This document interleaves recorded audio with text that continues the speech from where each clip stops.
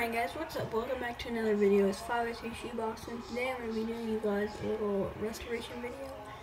So I'm going to be telling you the story on how I got these, and yeah, so me and my friends were walking home, and next to a garbage can we saw these Jordan 5 Pro Stars. I'm going to throw a picture up on the screen of what they looked before. So that's what they look, this is what they look like before, and they look pretty bad.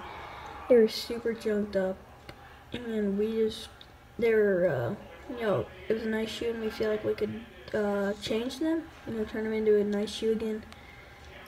So we brought them home, we cleaned them for like 2.5 hours. We just cleaned them, non-stop. And it was doing a little bit, but it wasn't doing as much as we'd hoped to. So then my friend, he came up with the idea that we could repaint them.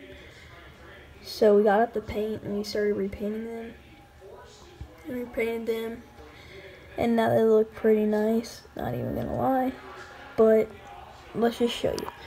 So basically, before, you guys can see that these parts right here, still a little wet paint on them, but you can tell that these parts are like super duper junked up and looking like pretty bad.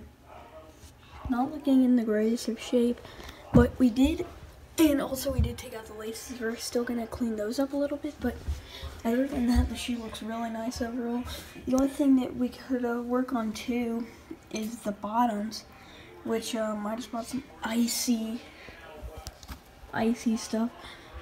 So as you can see, they're like yellow bottoms and stuff.